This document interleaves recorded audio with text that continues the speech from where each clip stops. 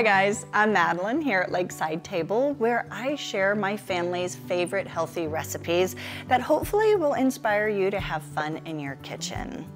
And if you haven't subscribed or liked this video, please do, and feel free to leave a comment below too. So today we're making Jerry's favorite dessert. It's called a deconstructed apple pie. It's super easy and really, really tasty. I think Jerry really likes these because of the crispness of the crust.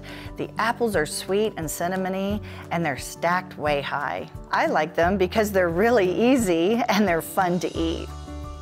I'm starting with the pie crust. Use either a 2-inch round biscuit cutter or your favorite cookie cutter.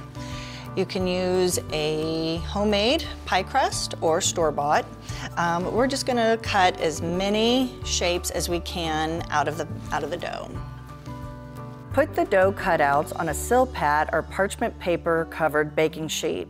Prick the dough a few times with a fork so they stay flat and cook evenly.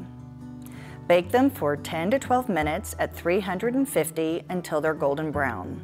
While the pie dough is baking, peel 3 apples and cut them into 1/2-inch wedges and set them aside.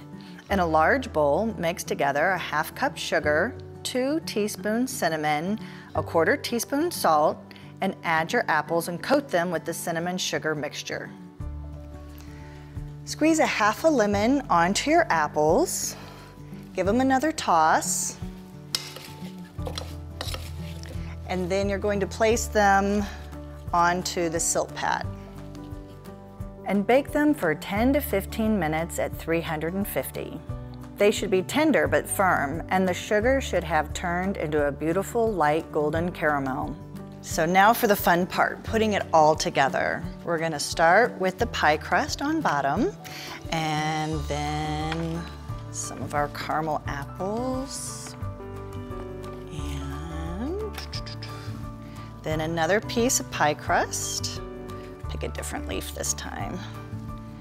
And maybe some more apple. There we go.